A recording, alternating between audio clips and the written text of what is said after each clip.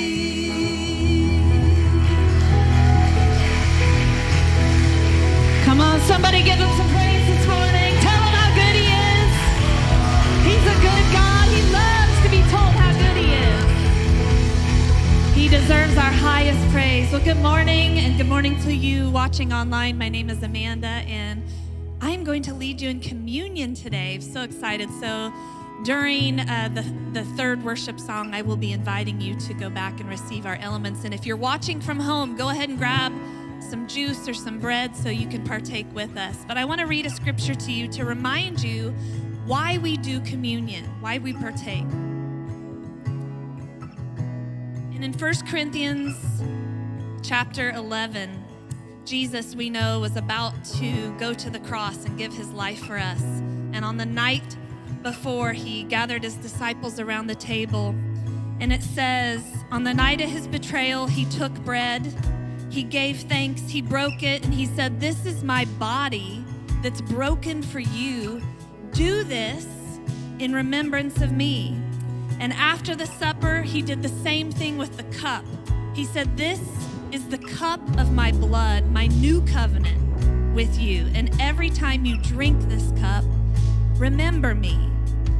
And then I like this part. It says, "What you must solemnly realize is that every time you eat this bread and every time you drink this cup, you reenact the words and actions of the death of the Master." Every time we take the juice and every time we take the bread, we are remembering the highest price that was paid for you and for me so that we could live a life of wholeness and a life that's free and forgiven. And so the bread that we're about to partake together, it resembles his body that was beaten and broken for us. So if you're in need of healing, physical healing, mental healing, as you eat that bread today, I want you to believe in faith that you will be made whole.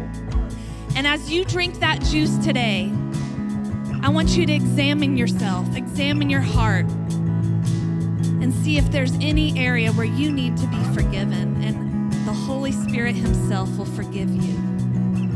That's the price he paid. That's the free gift he gave us, is healing and forgiveness. That's what we do when we take communion together. We receive healing and we receive forgiveness. So I'm going to pray, and any time during this next song, right in the back, you can make your way back at any time and partake of the elements when you're ready.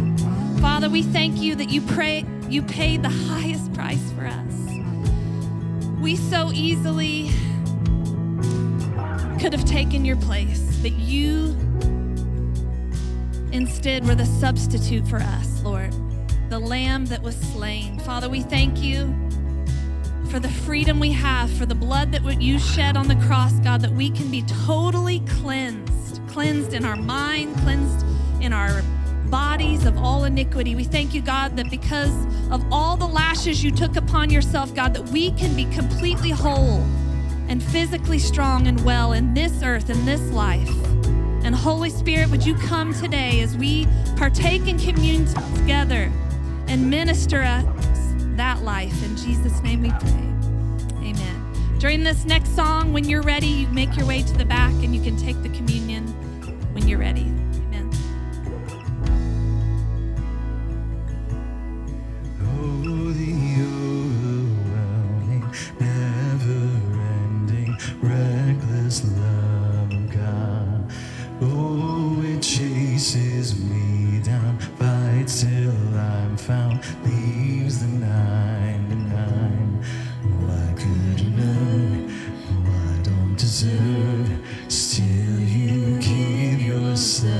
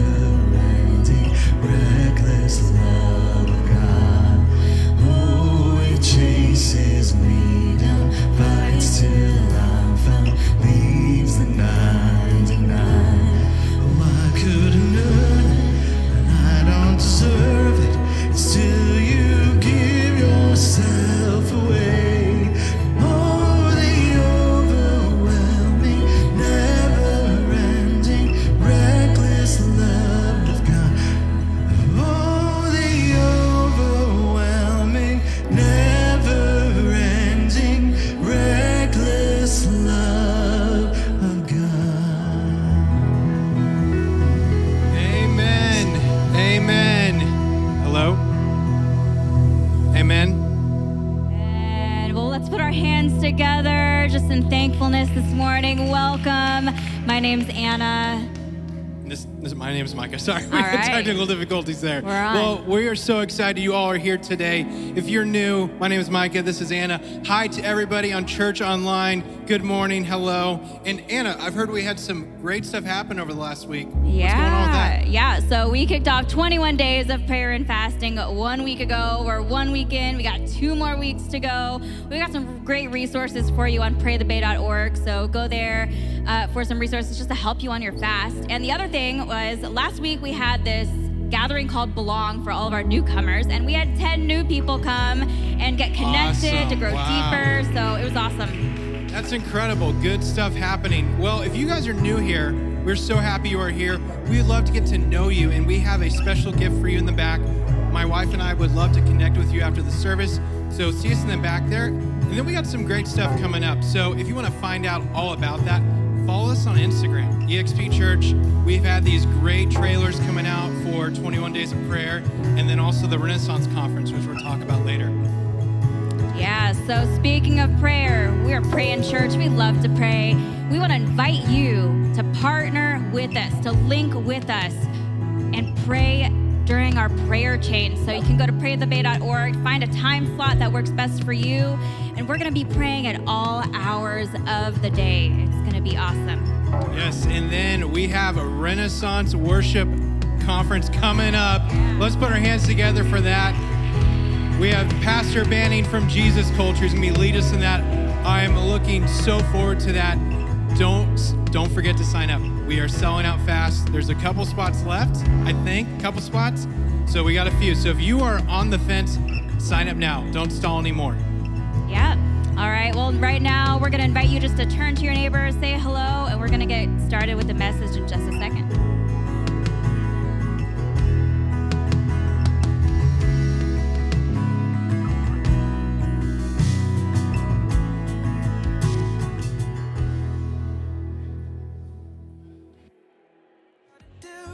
God, I'm giving you control.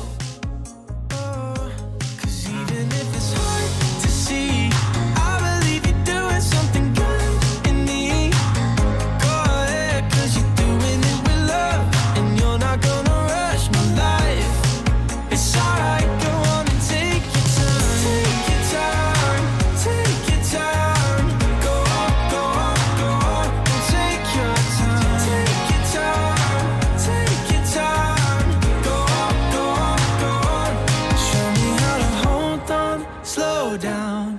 Don't gotta get what I want right now, 'cause you'll come through again, again, again, and again. Oh, but even if you take your time, even if you say I gotta wait in line, go ahead and do what you gotta do. God, I'm giving you control, I'm giving you control. 'Cause even if it's hard to see, I believe you're doing something good in me. Go ahead, 'cause you're doing it with love, and you're Good not morning, gonna rush church. my life. Come on, if you're out in the back, join us in the front. So excited to be able to bring to you the word today. Good morning. Turn to the person next to you, say, good morning. Are you ready? All right, before we jump in, take a look at this amazing video. Hey everyone, Banning Leapster here from Jesus Culture.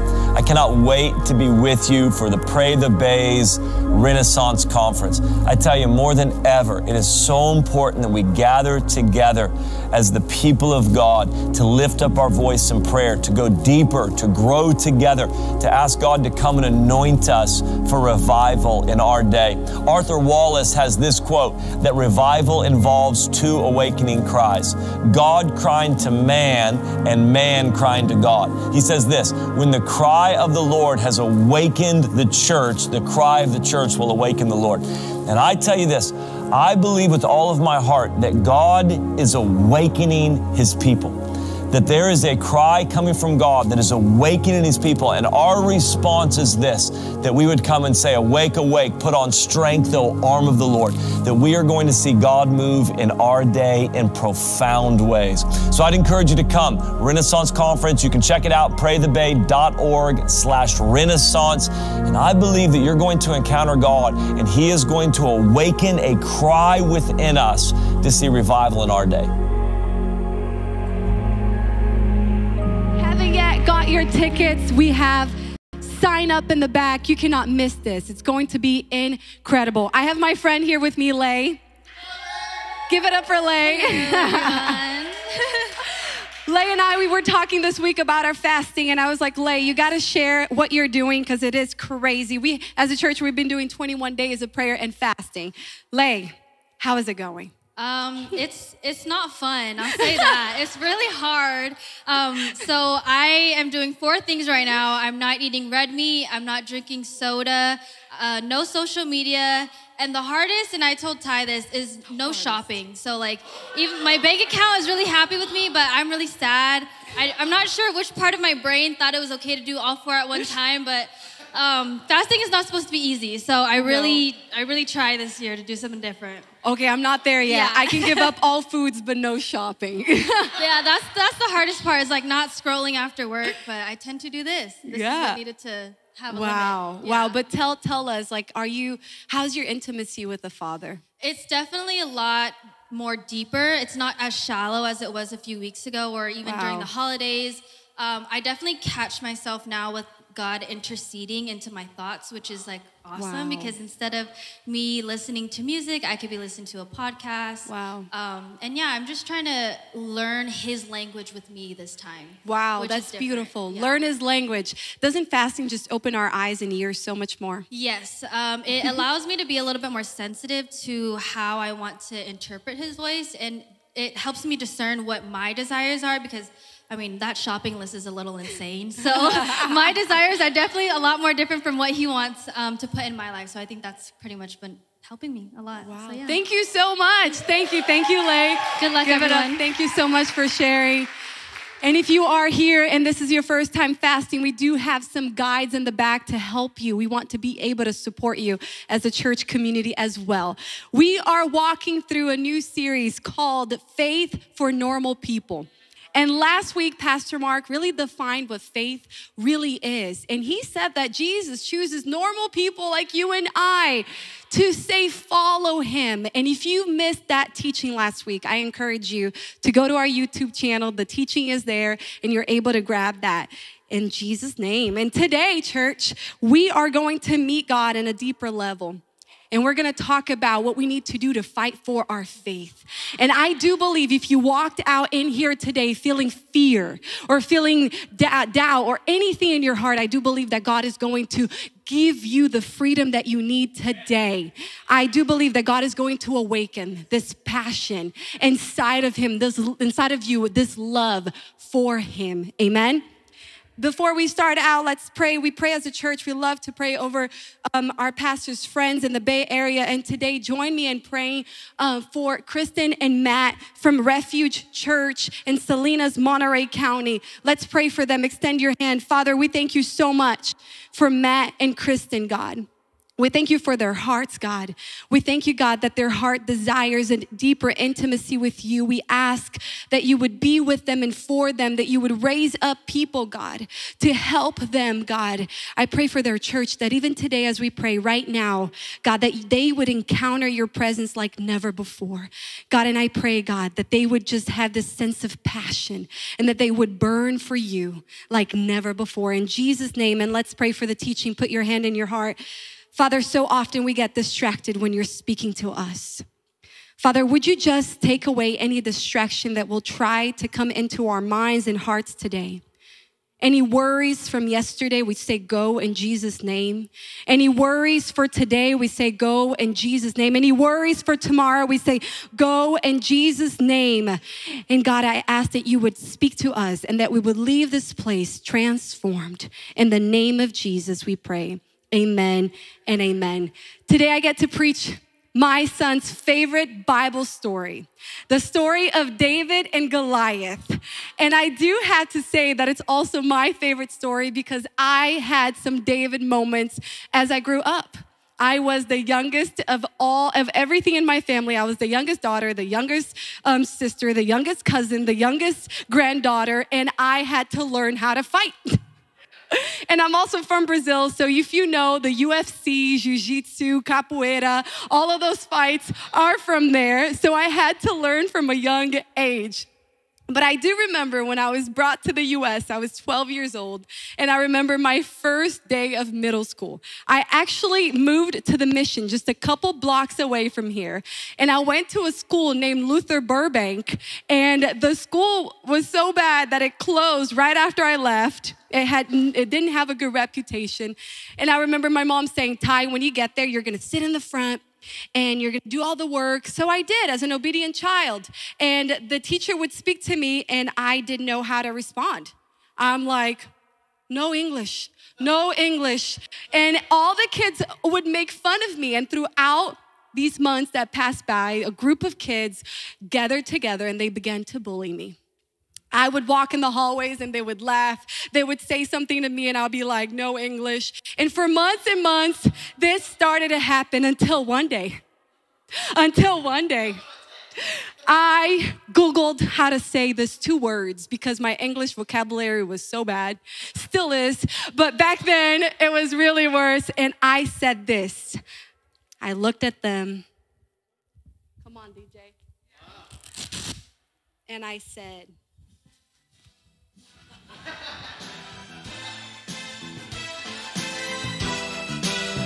I told her, I fight you.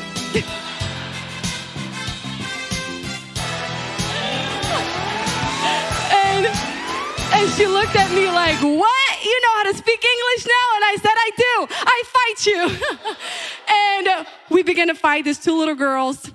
By the way, don't do this. Physical violence is not good. And guess who won the fight? No one did. The teacher broke it off. But anyways, today we're going to talk about this type of fight. And the fight, it is just over our faith. Every single day, there's a fight over our faith. And we need to choose to fight for our faith. Amen? The word of God is just so good. We don't wrestle against flesh and blood, but against rulers. So our fight is not against people. It's for people. So in 1 Timothy says, fight the good fight of faith. So that's what we're going to talk about today. Are you ready?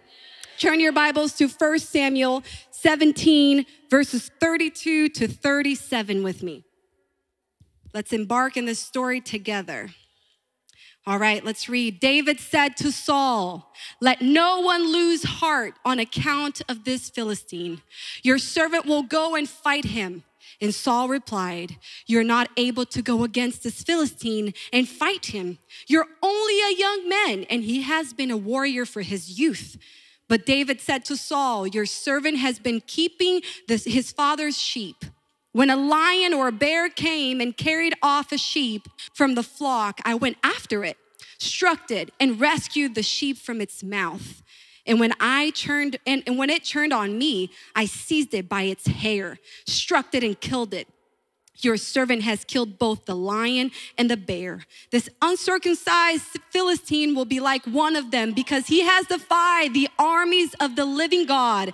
The Lord who rescued me from the paw of the lion and the paw of the bear will rescue me for the hand of this Philistine. Saul said to David, go, the Lord will be with you. All right, so let's paint the picture right now. All right, there is a battle. One side, we have the 49ers. The other side, we have the Seahawks. Too soon? Okay, let's keep it Philistine and Israel army, okay? But you get the picture now? And these Philistines kept going there and wanting to fight, and the Israel armies were scared to fight them. And this giant named Goliath, commentators said that he was about over 9 feet tall, kept going and say, hey, is there anybody amongst you that would fight me? And all of a sudden, David, our DoorDash guy, he just goes there to deliver food, but then he sees that the army is really back down in fear, and he ends up having to fight this giant. And here. We're going to walk to what it really happened to David. And Saul looks at David and he says, you're not able to go fight against this Philistine. You are a young man. And church, this is what happens. The enemy wants you to believe that you can't fight because he doesn't want the smoke. He doesn't want to lose. So he wants to put thoughts in your mind that you're not good enough, that you would never win over the battle that you're fighting, that fear that you're fighting against will never be conquered, that addiction that you're fighting against will never be conquered. And David, he didn't hear what Saul said. He said, you know what? No. I am fighting with the Lord's army. And he stand there and he fought against this giant. And you know what happens sometimes when we begin to hear these thoughts, it becomes our feelings. And we then begin to believe the lies of the enemy. And all of a sudden, the fear that was just a thought, it becomes like something so real in our hearts. And we need to learn, friends. We need to learn how to win your thoughts before you lose your feelings. And this is what Paul teaches us. In 2 Corinthians 10:5, he says, take every thought captive to obey Christ. And sometimes we do. Sometimes we get these little thoughts and we take a few of them captive, but then some of them miss. And then all these thoughts begin to sink into our hearts, all this fear, the doubt, and everything that the enemy tries to bring to us, and we then begin to believe it. Joyce Meyer says this, it's not that you don't have faith. It's not that we don't have faith. It's just that Satan is trying to destroy our faith with lies. And today we're going to expose some of these enemies of faith together. First one, the biggest one, fear. Fear, false evidence appearing real. And there is a difference between fear as a reality and fear as an illusion. Fear as a reality. Okay, I see a spider. I haven't figured out that one yet. It's still an illusion for me. I see a spider. I'm not going to touch it. But fear is an illusion. It says, if I touch it, I will die, I will die, I will die. This begins to grow. The feelings begin to grow in your heart. And fear, it is the biggest enemy of faith. A few months ago, actually, I got a phone call from this friend of mine that I haven't spoken to her for years and years. And she was very persistent. She kept calling and calling and calling until I was like, okay, she must be in some sort of trouble. Let me answer her phone call. And she calls me and she says, I am going to kill myself today. And I said, no, you're not. What's happening? Let's talk this through. It so happened that she had met a guy, and this guy promised her that if she put all this money, it was about $70,000 into this investment, that it was gonna be this amazing, she was gonna triple that amount, and it was gonna be this fairy tale type of story, and she believed it. So she's like, Ty, I've lost everything. I actually went to my boss and I told my boss that my dad was dying, so she would borrow me some of this money. It was like the craziest scenario. The enemy really put her on the sidelines, and she just didn't see a way out. And I said, here's the thing, we're gonna pray about it, and God is gonna give us an insight, a wisdom of what you should do. And I'm gonna walk with you, and you're not going to kill yourself. But you see what happens. She has a situation in place, and now the enemy is telling her that there is no way out. I said, girl, you're healthy. You have a career in front of you. You're gonna stand up again, and this is just gonna be part of your story. And we began to pray together, and she began to see the other side of her story. And how many times this happened to us? Let me tell you something. If you walked in with the situation that you're carrying today, and the enemy has told you that there is no way out, I want to remind you that there is a way out, that you are the son and daughters of the Almighty, and you don't fight just against flesh, but you fight with the Lord's army. So he is with you. He is for you. Am I preaching to the right church today? He is for you. Amen. The second thing is disappointments. Maybe you lost faith in people. Maybe you were so disappointed that you cannot trust and believe and have faith again. Maybe it's deception. And how about doubts? See, the Bible says that the giant was there for 40 days and 40 nights threatening the people. And now the Israel's armies are on the sideline thinking that they could not win this battle. And now it takes this boy who had faith because he understood who he was fighting with to win the battle. And how many times we lose faith because we can't see the way out? How many times we lose faith because we forget who we are in God, in Christ? And the issue is we need to understand who we are, and we need to understand the weapons that we can fight with. Amen? David, he chose faith when the Israelites' army chose fear. David understood that he was not fighting alone. He understood that he was anointed. He was separated. He was called for such a time as the time that he was at. He was set apart. He understood that the giant wasn't only coming against him, but he was coming against the armies of the living God. The word of God in Romans 1:17 says, for in it, the righteousness of God is revealed from faith to faith. And it is written, but the righteous man shall live by faith. Friends, what weapons are you fighting with? When these thoughts begin to form in your mind that you will never get married, that career path you're choosing will never be a reality for you, that you're not qualified enough, that you are not good enough, what weapons are you fighting with? In Ephesians 6:16 says this, and in all circumstance, take up the shield of faith with which you can extinguish all the flaming darts of the evil one. We need to understand the word of God so we can fight with the word of God.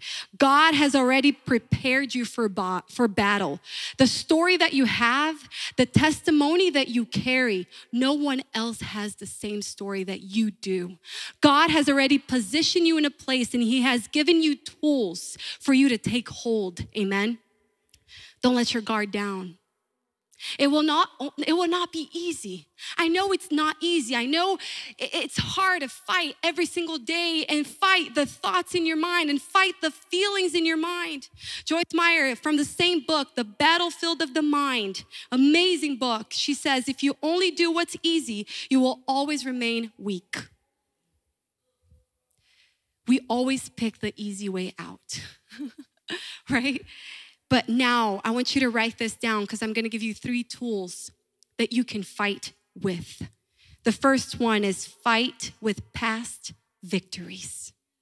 How many times we forget the victories that God has brought us through, the testimony and the story that God has given us.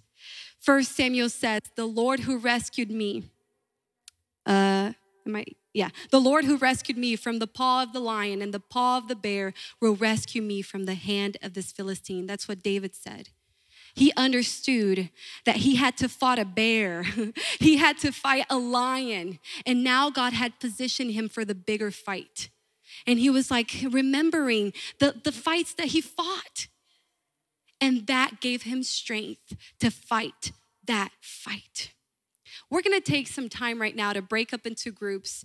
In our church, we love when we talk amongst ourselves, and we call this moment the Selah moments. It's a Selah question. And I would love if you could share with the person next to you or in front of you this very question. What is a past victory that you can fight with? Share amongst yourselves.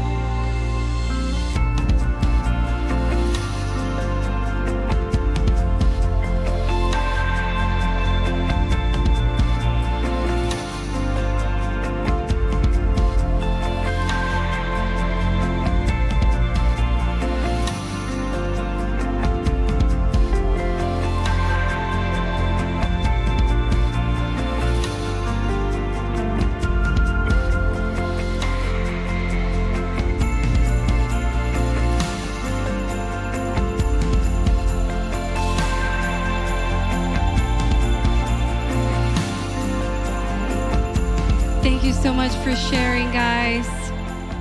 I love seeing you guys talk amongst each other there. So we fight with past victories and we fight with prayer. In Ephesians 6, I love Ephesians 6 because it talks about the armor of God. And this is what it says. Read with me. It's on the screen here. It says, therefore, take up the whole armor of God. How many times we just take a piece or another? Take the whole thing, that you may be able to withstand the evil day, and having done all, to stand firm.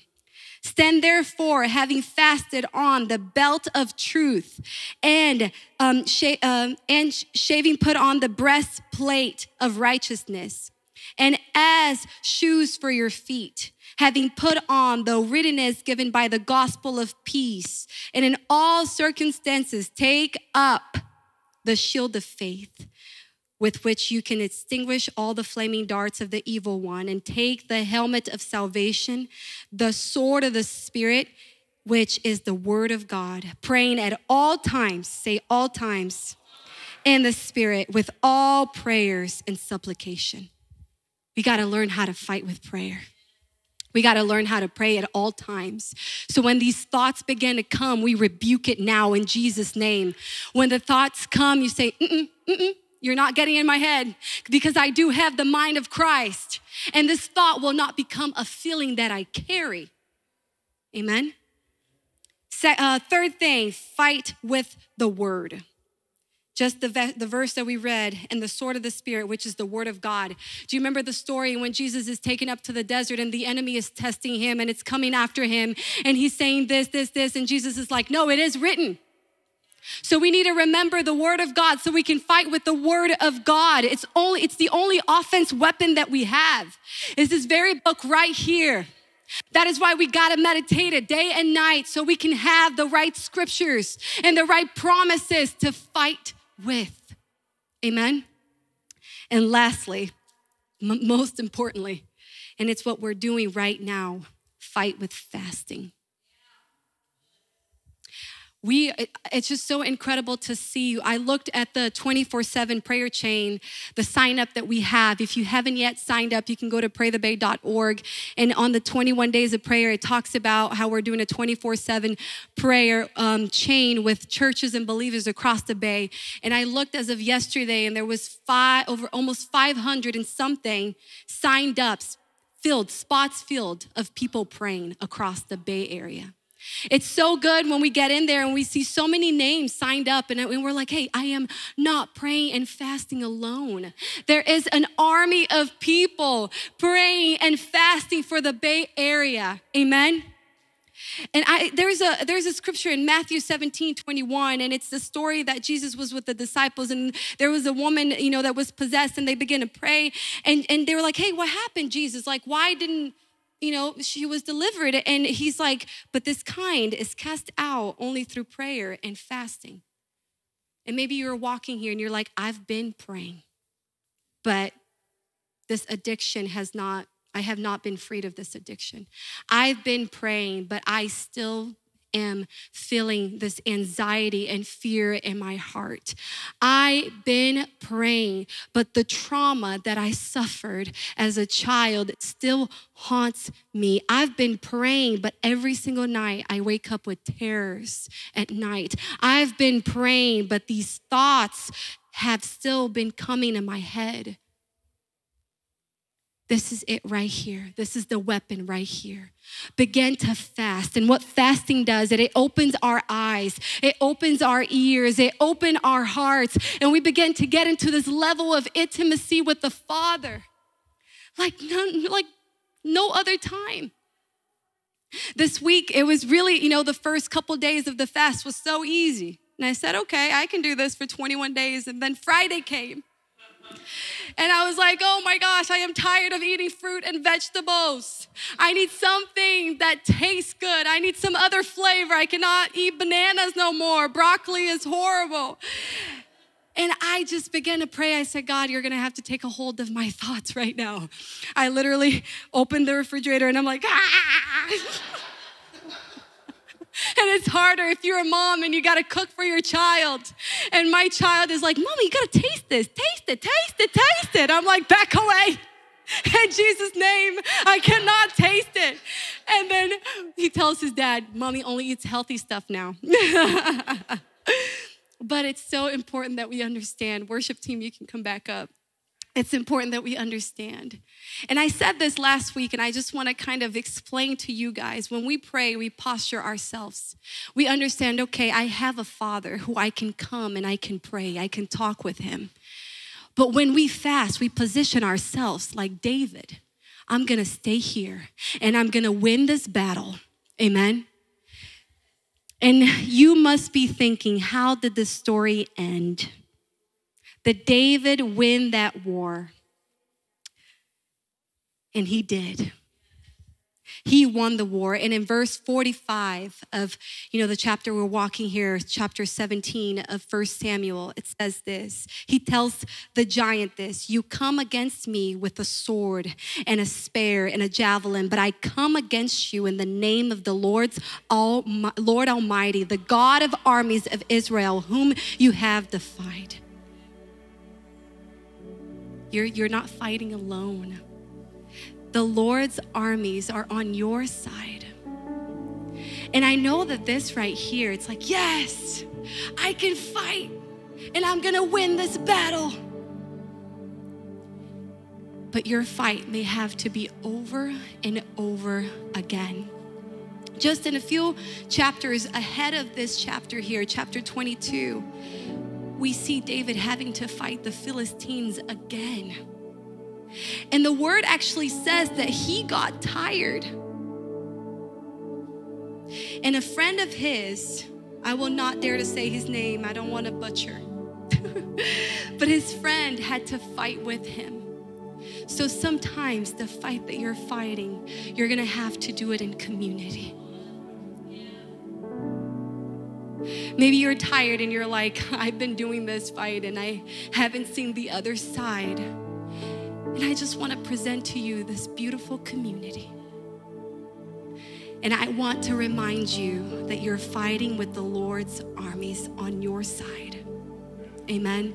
So as I was praying and putting this message together, God gave me a declaration. And I would love if you would partner with me today in faith, if we could all stand up and just remind us of who we are. Remind our minds that we have a God that is so big, and even though we may think that we are small, he is for us and he is with us. So if you could put your hands in your heart and say these words with me. Ready? I am set, for I am the son and daughter of the Most High. I don't run from any battles because God is with me. I fight with courage. When the enemy tries to say I am not enough, I come against him with the sword of God that says I am more than a conqueror. I choose faith over fear.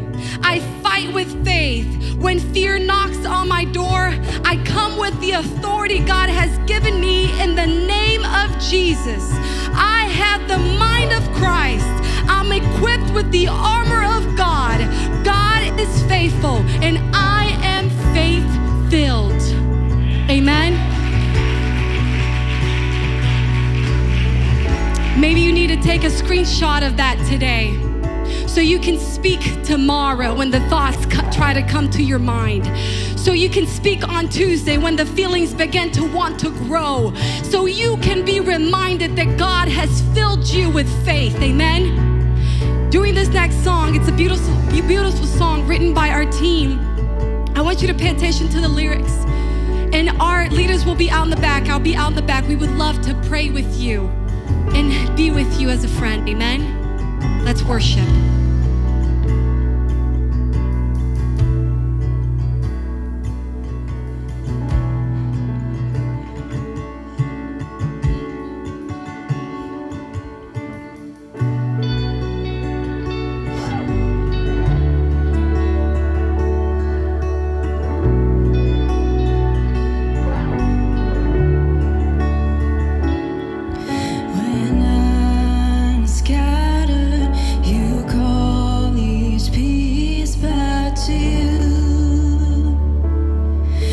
to you. You lift me higher so I can see all you do. All you do. Your love takes away, it takes all my fear. I'll never be alone, 'cause you are near. Your love takes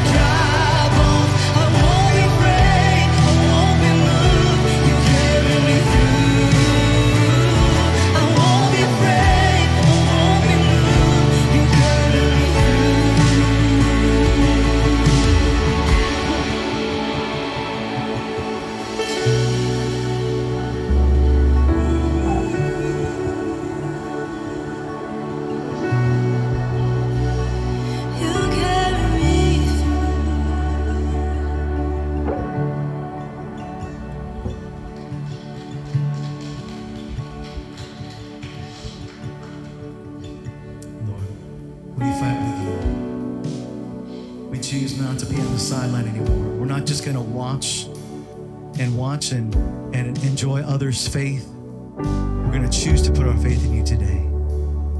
We fight with your word. We fight with the Spirit. We fight with the helmet of salvation, with the shield of faith. God, we fight today with you because you are redeeming this whole world back to yourself. And we're going to be part of it. Lord, bless the teaching of your word today. Seal it in our hearts as your sons and daughters. And make that declaration we said together, make it true in our hearts this week as we continue to pray and fast in your presence. Meet us there, we pray. In Jesus' name we pray. And everyone said together, amen. Wow. Believe it or not, we're not done yet. So as you continue to be involved in worship, have a seat and check out this video. All of us are following something and being discipled by someone. We are in an all-out war for our spiritual formation. Everything is competing for our time, attention, and affection. We all long to be our true self and reach our full potential. Jesus invites us to follow him and become who we are born to be, defiant disciples, people of powerful love. Join us for a 9-month discipleship journey of courageous obedience with a cohort of sacrificial community as we learn to become like Jesus in radical generosity, overflowing honor, and fearless honesty. Get closer to God than you ever have before. This could be the answer you've been searching for in prayer.